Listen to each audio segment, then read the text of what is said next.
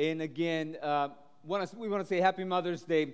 We are in a series, for those of you who may be new to Harvester, called Grow in the Dark. And I feel like we have this temptation as a society, and because of social media, that during moments in days like Mother's Day, Father's Day, Christmas, Easter, right, other special moments in the year, we will do something fun with the people that we love, and we will be tempted to simply, capture those moments and we post those moments online. And the temptation for the Christian is to think that that's the way the life is, right? Like we kind of just compartmentalize life into these moments, and that's what you see. So you go into any feed, and for the most part, well, you get the complainers too, right, on social media. But besides that, then you get all the people that are posting all the fun things they do. And it creates this pressure. And I think Julie and I have talked about this, my wife. We have talked about how, it can create this pressure on moms or on dads or on teens, and to live up to these standards that we see online that really aren't necessary. And what I think we can do, and we have to recognize, is that God is working through the good times in your life. But this series, Grow in the Dark, is designed to let us know how God is working even during the hard stuff, even during the hard times. And so I could, sit here and just tell you scriptures that you probably already have heard. But I think that when we see those scriptures lived out, it has a lot of power, in what they say. And so what I did is I invited these three ladies, Michelle, Kristen, and Julie, to share some of their stories and to let you see how the Bible applies in how God is even giving us light, even during times of darkness. And so we're going to do that. And I want you, over the next few minutes, as you listen, just pay attention to what God was doing during in their story, just at each specific time of it. So we're going to start with Miss Kristen. Kristen Barron, she sings in the worship team. You didn't see her today, but she sings and she serves in many other places. She has a beautiful family. We're going to see a picture of them. Kristen, tell us, where were you at in this picture? We were at Buc-ee's in Springfield. It's pretty new. We were on our way to a soccer tournament for my middleest kid. All right. I love the jersey. And Buc-ee's, how many of you have been to Buc-ee's? Okay, it's like the QT of the South, right? Yeah. Like that's a big deal in Texas, and it's coming up here. But Kristen, you have a beautiful family, but things haven't always been easy. So why don't you tell us a little bit about your story? Okay, so summarize this here. I was married to my children's father, and he was a great father and a great husband, and he had a lot of mental health issues. And unfortunately, he decided to take those issues to substance abuse, and things just kind of gradually, I guess, over the course of about 2 years, just got worse and worse, to the point where I had to take my kids and I had to get out of there. I had to protect them. I did not want a repeat of what I grew up with, and so I made that choice. Kind of simultaneously to that, I had been a Christian since I was a child. I knew who God was and I knew Jesus. However, I would live my life for myself and would run to Jesus when things were rough, when things were hard, and then things would get better, and I would just kind of go back to living my life the way I wanted to. And when things got really bad, once again, I did it again, and I ran to God. But this time, it was a little different because I told him, I know I'm not doing what I'm supposed to be, but I also know that I'm not going to do what I should be on my own. I need you to just come through and change everything. And I gave God permission to do that. I said, I don't know how to do it, so just come in and do whatever you have to do so that I follow you properly and get me out of this mess. And that's exactly what he did. In retrospect, I'm able to see that he said, okay, I'm going to do it, but you're going to have to hang on tight. You're going to have to trust me, and I have to take away everything you created to replace it with my plan instead. So I had to move out. I left my teeny little house that I loved so dearly. I had to leave my husband behind and take my kids to go live with my mother, which was a huge hit to my pride, but it was safe and it was healthy. And I had to yank my kids out of their school and put them to a new school. My routine, everything I knew about life, everything that I had worked so hard to create was gone. It was dark, it was scary, it was hard, probably the most miserable time of my life. But this time, since everything was gone, I had nothing but God. I had to lean on him, I had to trust him, and I didn't understand it. I was confused, I didn't know what was going to come, so I literally had nothing left. So that's when he held up his end of the deal and started to show up every way possible. And it took a lot of time. It's been about 5.5 years now. He's still showing up, but he's done a lot of work in my life. And a lot of that is just little bits and pieces. So, for instance, when I had to move out, my husband's sister showed up. We had a relationship, but she showed up every single weekend to help me get out of that house, and she became my absolute best friend. Her and I are inseparable now. She's very important to me, so he gave that to me. I had long drives to work. I was working in St. Charles, living out here at the time, and I would cry and pray and ask for clarity and just ask to help get me through this. And from the time I was itty bitty, God put music on my heart, and I listened to a lot of Joy FM, and he spoke to me through those songs that I had heard a million times before that were just kind of songs in the background, but this time he was speaking to me big time. Oceans was one of those. Keeping our eyes above the waves. Losing my home, my husband, my routine, my dreams, my marriage, everything. What that taught me, growing up was kind of chaotic for me. I had no control over anything, and so as I got to be late teens, early 20s, I decided I'm just going to control everything. I'm going to make a plan. I'm going to make a way. I am going to make sure that I am safe and that I get what I want. And all of a sudden, I didn't have that control anymore. And he taught me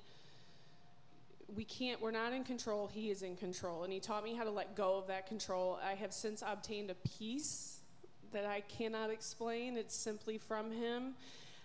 So going forward when things get rocky or hard, instead of panicking and anxiety, and I look at it now as it's okay. I have no idea what he's going to do, but he's going to move, and he's going to take care of us, and everything is going to be okay. And it's so beautiful to have that peace and to not live life with a tight-wound anxiety any longer.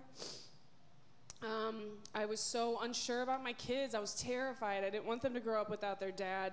I didn't know what that would look like for my 2 girls. I was pregnant with my son at the time, and I was devastated to think that he's not going to have his father to raise him, to show him how to be a man, and how am I ever going to do that? So what he did with that was things I never would have done. He made a way to put them into Christian schools. So they're in school, they're in church, they're hearing the word of Jesus every single day to hopefully prepare them so that when life gets hard for them, they will also have that firm foundation to stand on. He's provided a village beyond my wildest dreams to help me take care of my kids, and that is a beautiful thing. I wasn't going to church myself, and because I had nothing to rely on anymore but God, I clung to him like crazy. And I finally started going to church and bringing my kids, and from that I have came up with this amazing church family, and again, more of my village to help love us and take care of us and to be there when we need them. Like I said, he's put a song in my heart since I was a little bitty kid, and for the first time ever, I found why he designed me to do that, to get up here and put those emotions through that songs for other people to hear, for other people to connect with. But I think the main thing is he gave me a testimony. I don't talk about it too much, but sometimes I get put in a position where I have to talk about it, and people look at me And they just say, how do you do it? How could you survive this? How can you get through all of that?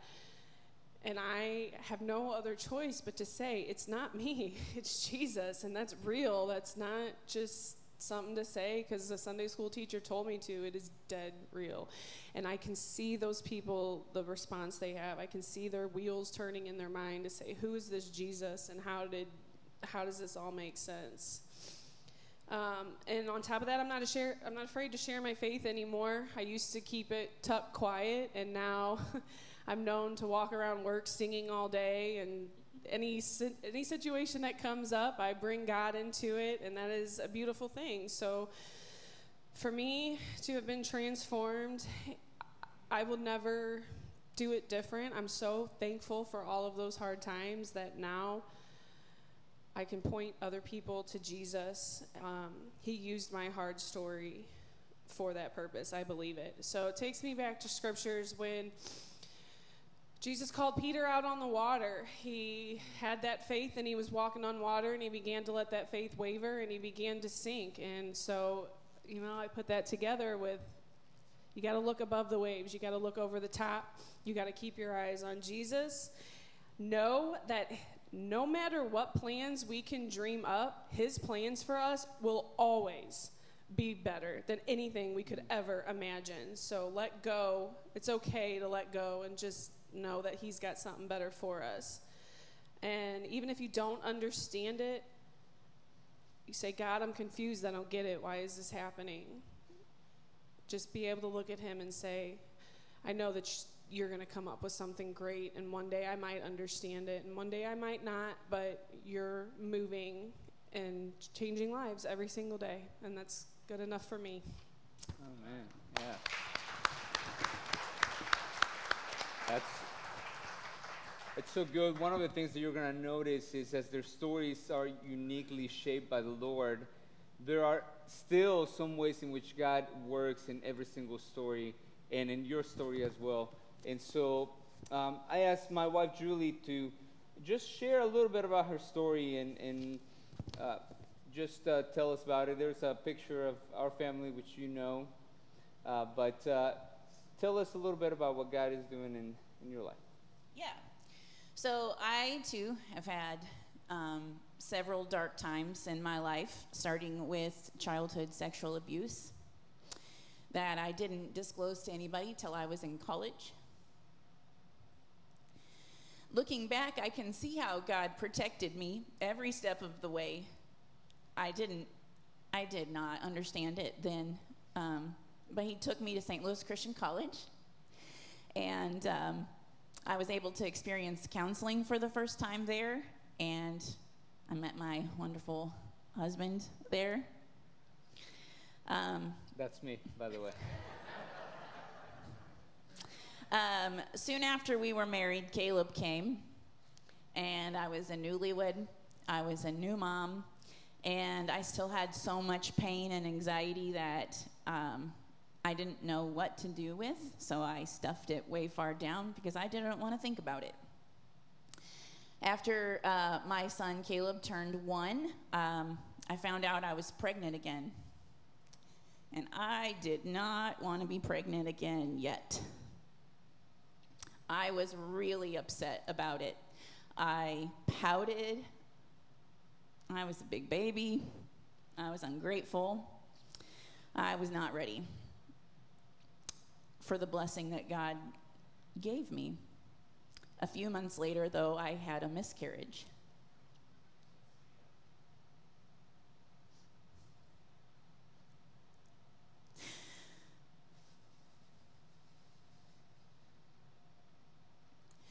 For a while, I thought the miscarriage was my fault for not wanting the baby.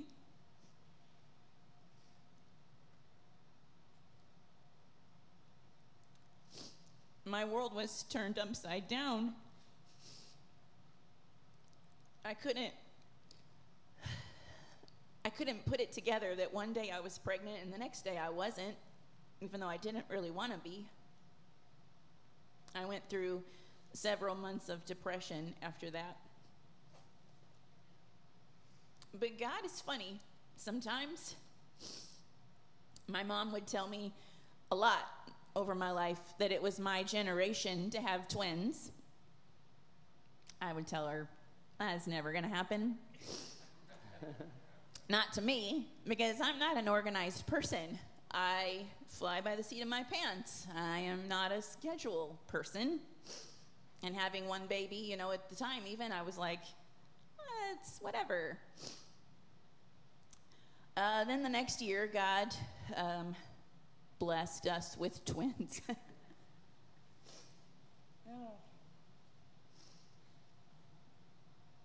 For the next several years, I was living in a cycle of survival mode, mothering 3 small children, and trying to deal with the trauma of my past.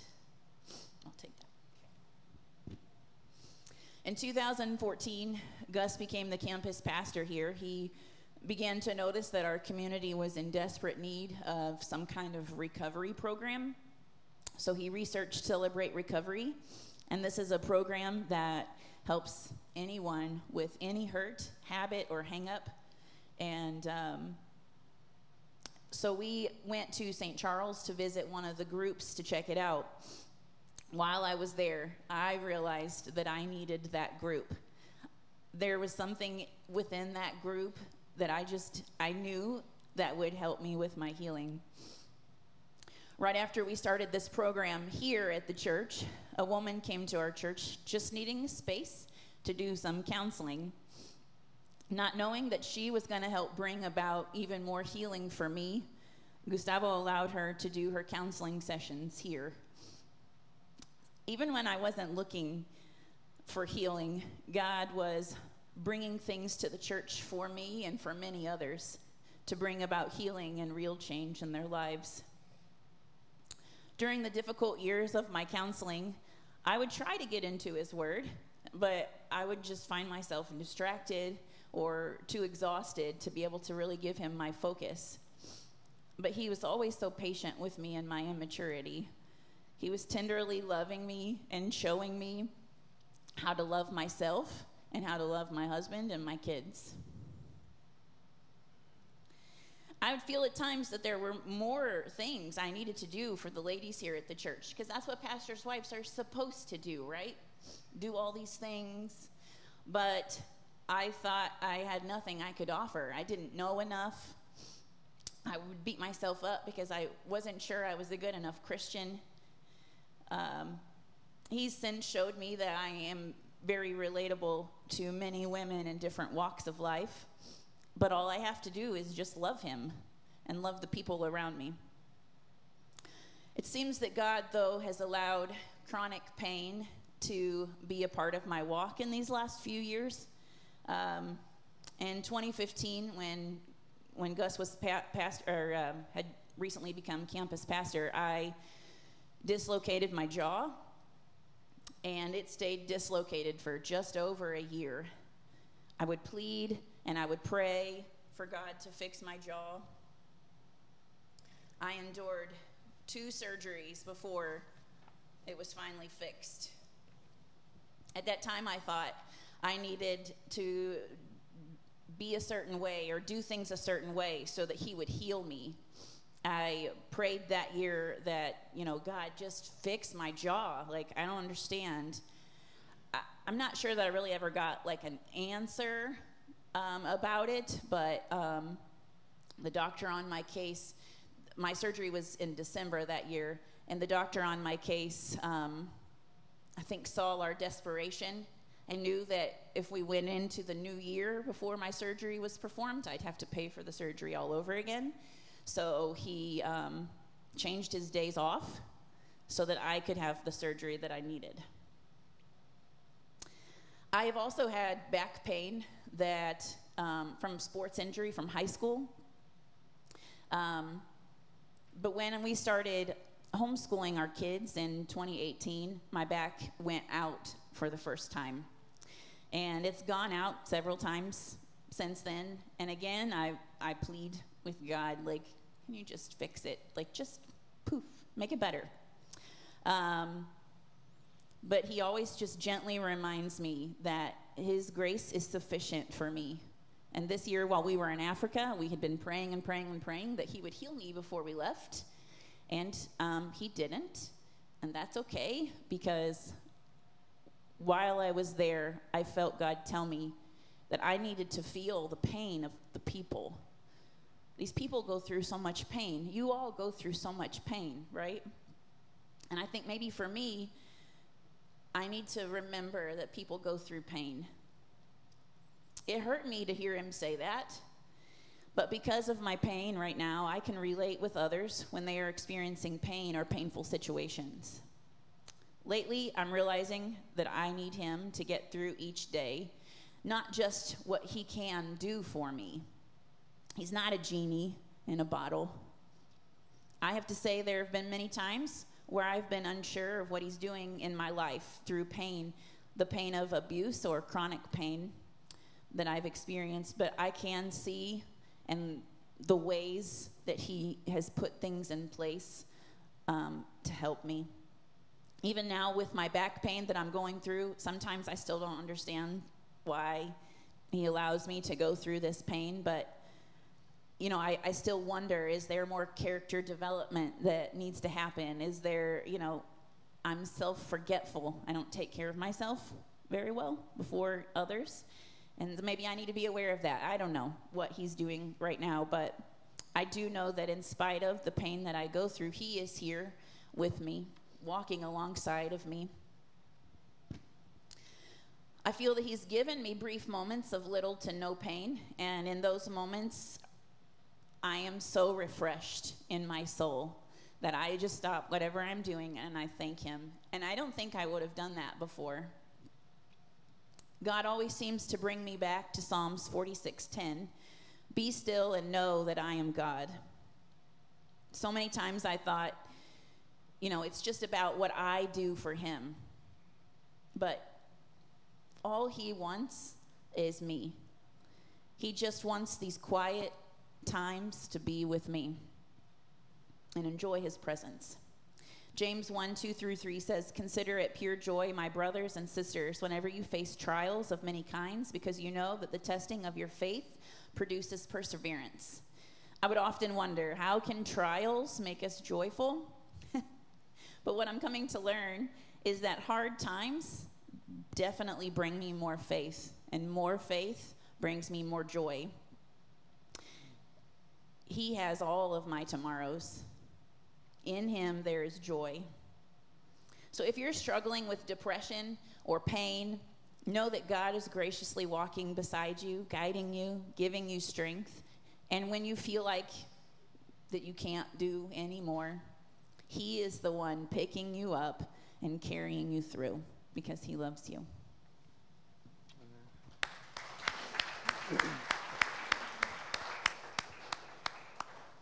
Thank you, Jules. So, you know, as I knew a little bit about your story, Kristen, here and there, and then, of course, I knew Julie's story. Recently, we just kind of got to know Michelle, and you know, just hearing the little bits and pieces. As I was praying about, you know, just this weekend, I decided to ask her, and I appreciate you wanting to share. And you want to see Michelle's family. Michelle's married to Sean over there, and they're a large family. I love it because when the Huckabas show up, you know at least one row is going to be full, right? But you sent another picture, Michelle. Tell us about this picture. That was the vacation we took at the end of the first year that I was a single mom of 10. So you had all your kiddos with you. That's amazing. So, Michelle, thanks for wanting to share this morning. Why don't you tell us a little bit about your story?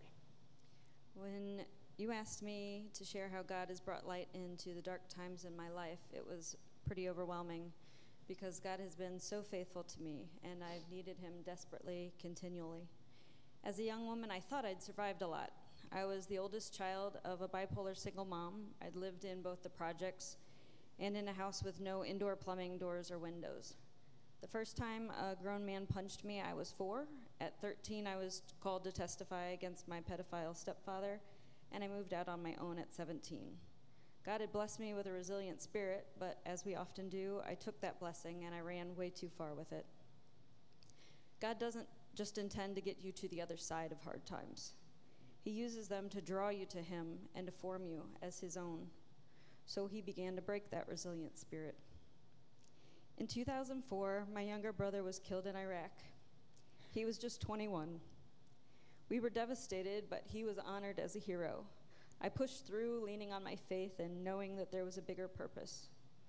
And then a few years later, my 18-year-old baby brother was killed in an alcohol-related car accident.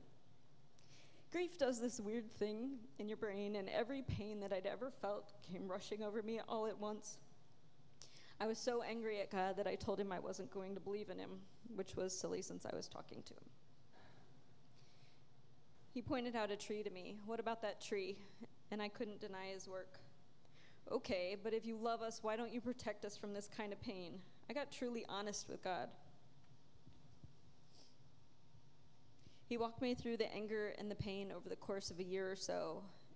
Standing in the shower sobbing one day, I humbled and I admitted that I may never know why, but I trusted him and I thanked him for taking my brothers.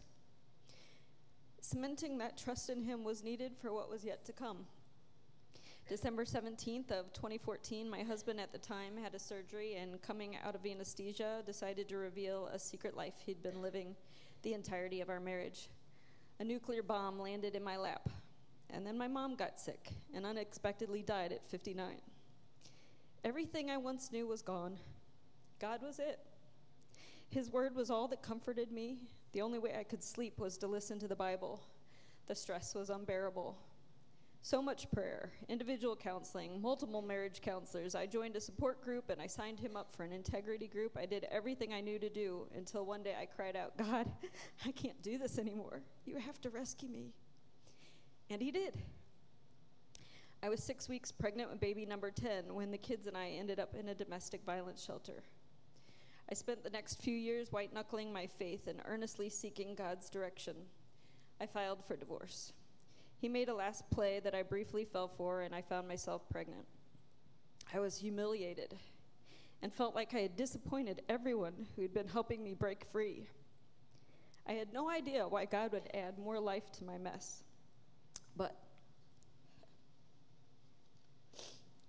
7 months later, on a beautiful sunny Saturday, 1,751 days ago, my daughter died in a car accident. Losing a child is a pain like no other. You feel it in the marrow of your bones. Had it not been for that baby I was carrying, no purpose would have been big enough to keep me going. I spent the next year basically in bed with that baby. The kids got by on peanut butter spoons and cereal. COVID hit, and I was relieved. The pressure to leave my house was gone. Everyone was kept safe with me in our little cocoon, and I had that time to be broken. And then God started to rebuild.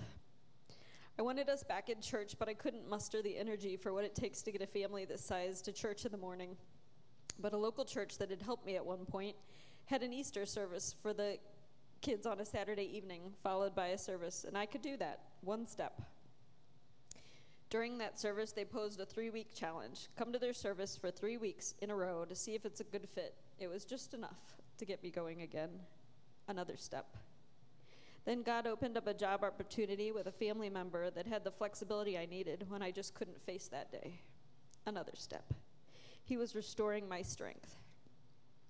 So by now I'm sure you're asking, where's the light in all these dark places?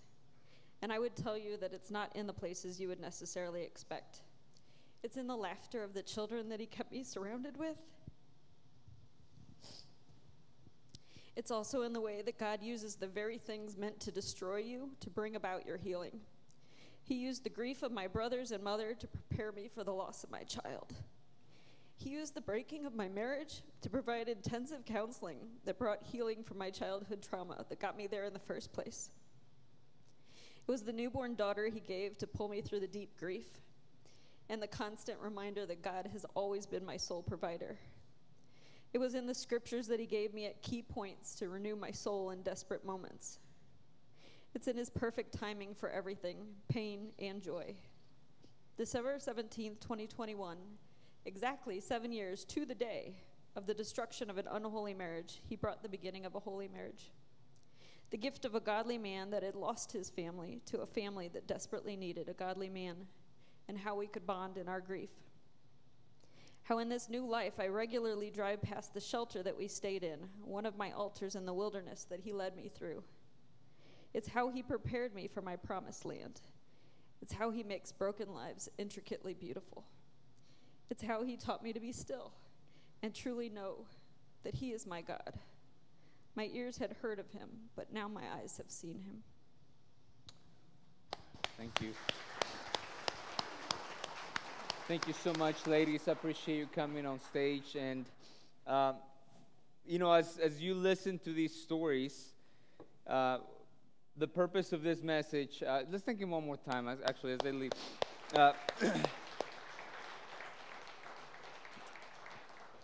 It's simply this, that sometimes you have this idea that God, your relationship with God is going to go in an upward straight line. And I want you to realize, I want every single person in this room to realize at our church that our story sometimes doesn't make sense. Like you go in all kinds of directions. But God is working through it all. The moments that you feel like you're getting closer and the moments that you don't see him.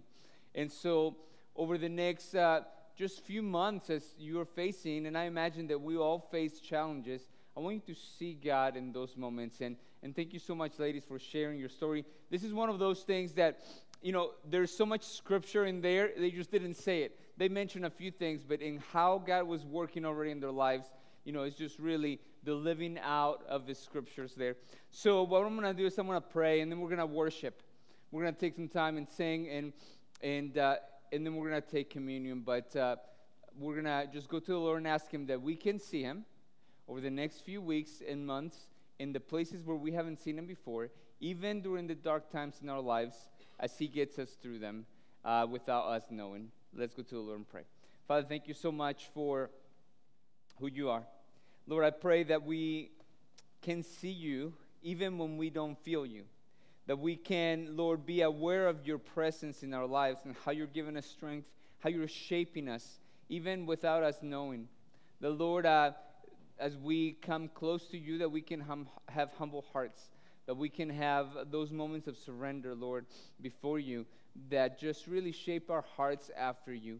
And that even through the pain or suffering or, Lord, all the things that we endure many times because of just life, this broken world, or our own doing, that, Lord, we can just cling on to you and that we can see you in our lives. We thank you so much for who you are, Lord.